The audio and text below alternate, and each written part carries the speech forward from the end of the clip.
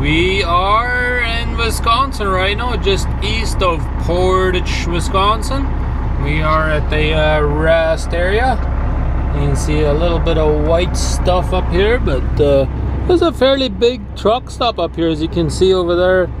There's a lot of parking here for trucks, so that's always a bonus, you know. But yeah, so we're getting ready to roll, and we'll try and go as far as we can make it today, up to Paris, Kentucky. Hopefully we won't have too much problems. Well, so far, I mean, everything looks good. Don't look like it's going to snow anytime soon. I hope not. So with that, we'll get going here, and then we'll see you guys down the road. We just did another pit stop. We're on farmland, Illinois, at the rest area right now.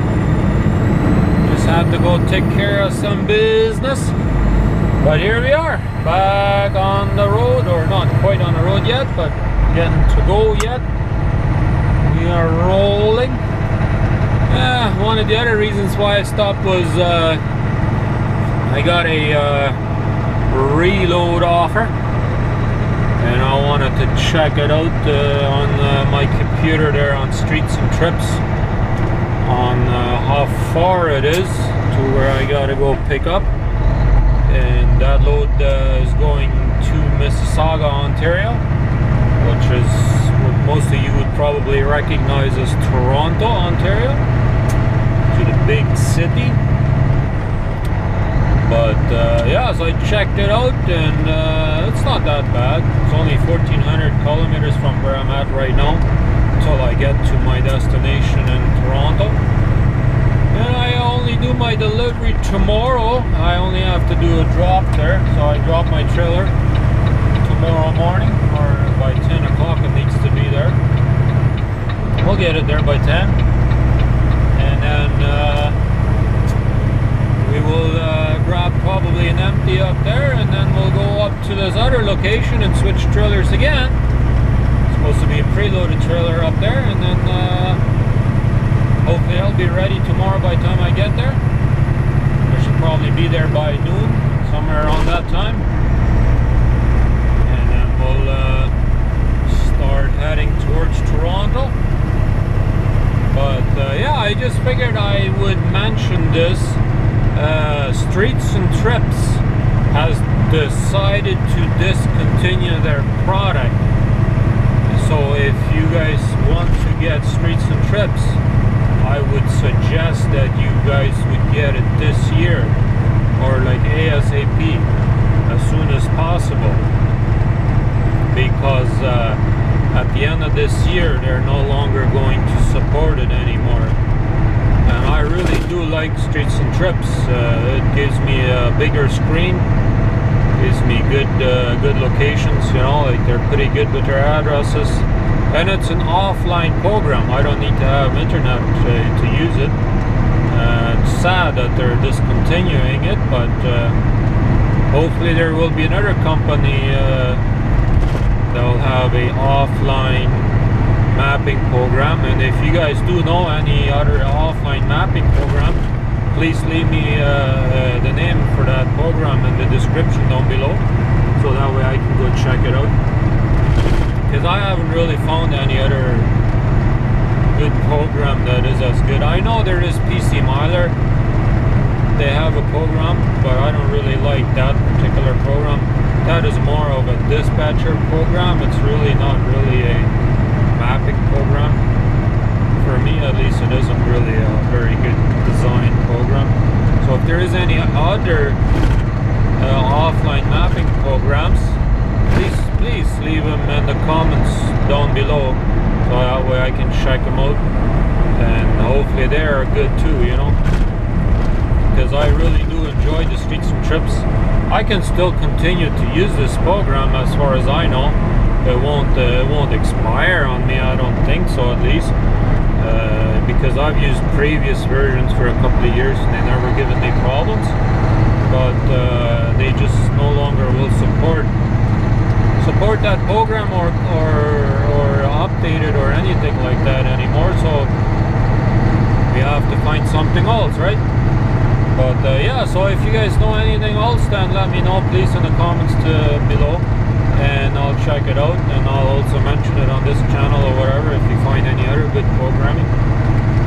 Because for me, that's something I really enjoy having, is I can type in the exact address and it shows me exactly how far it's going to be and all that good stuff, you know. And I need it to be able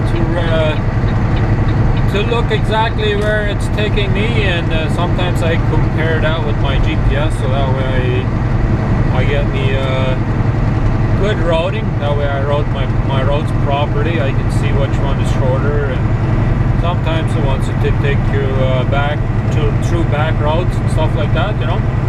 And that way I can see a little bit on a bigger screen and decide on where I want to actually go, you know.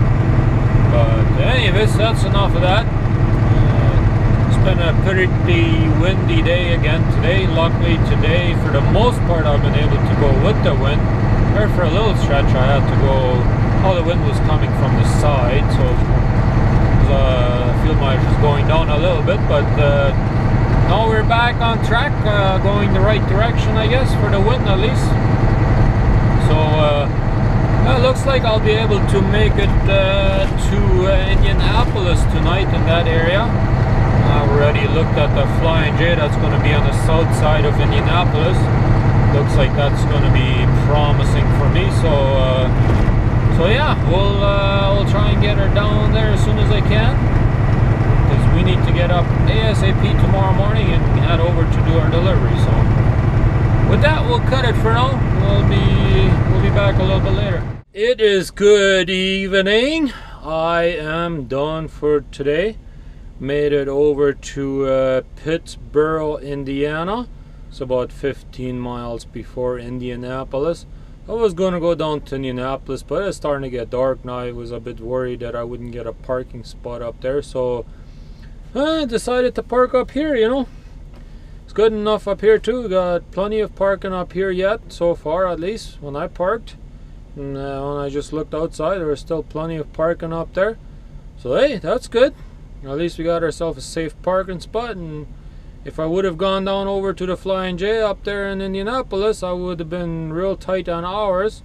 And if it would have been all of a sudden full, I would have been screwed. I couldn't really go anywhere because I would be out of hours. So, and that's not very good either. So I'd like to play it smart, and if I have to park half an hour earlier, then so be it, right? But yeah, so I'm really excited. We're gonna go drop this trailer tomorrow about 10 o'clock, and then we'll head over to our reload location, which is only about 65 miles away, and that's supposed to be a preloaded trailer up there too. So yeah, so we'll go ahead and do all that stuff tomorrow, and then I guess we'll see you guys tomorrow then. So thanks for watching. Please don't forget to give me the thumbs up. If you really like the videos, then please share them. And if you haven't subscribed already, please do so. The button should be down below. So thanks for watching. We'll see you again tomorrow at 5 a.m.